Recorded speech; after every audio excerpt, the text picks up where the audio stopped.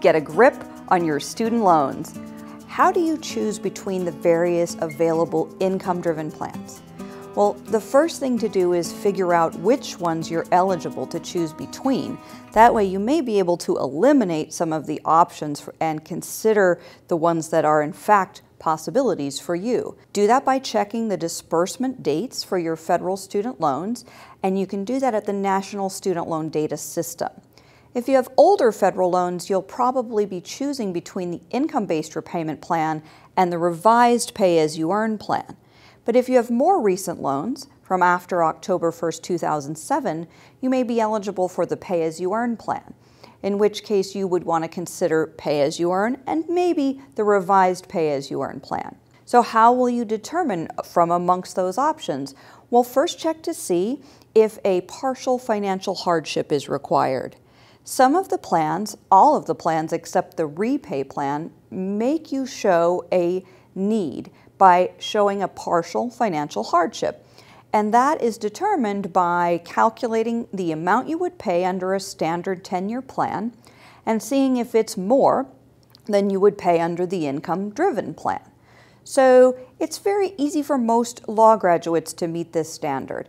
Essentially, if you owe around as much on your student loans or not a lot less than what you earn in a year, then you have a partial financial hardship and can choose those plans.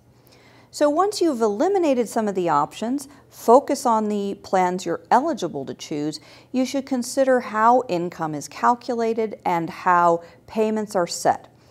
Income is calculated for married people based on joint income under the revised pay-as-you-earn plan in every case. Under the other plans, income-based repayment and pay-as-you-earn, married people have the option of separating their income from their spouses. The only way you can do that is by filing a separate tax return.